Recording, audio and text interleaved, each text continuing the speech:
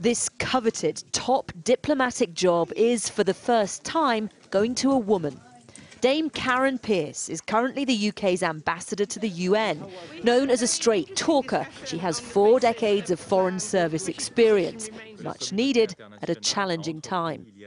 Now we've left the European Union, I want to find out those new opportunities and exploit them, use them, develop them for the benefit of the UK, but also for the benefit of America, and hopefully find ways also to have more people-to-people links as we do that. Pierce has been a strong presence at the UN, taking on Russia over issues like Syria and the poisoning in the UK of former Russian double agent Sergei Skripal. Allowing Russian scientists into an investigation when they are the most likely perpetrators of the crime in Salisbury would be like Scotland Yard inviting in Professor Moriarty. So I don't think that's a tenable way forward.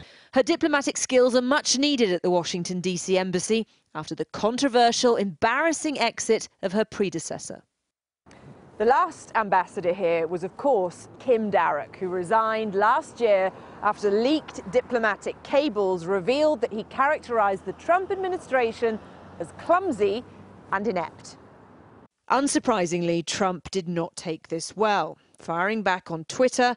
The wacky ambassador that the UK foisted upon the United States is not someone we are thrilled with, a very stupid guy. President Trump had recommended Nigel Farage for the role. Now he has a hugely respected and experienced woman.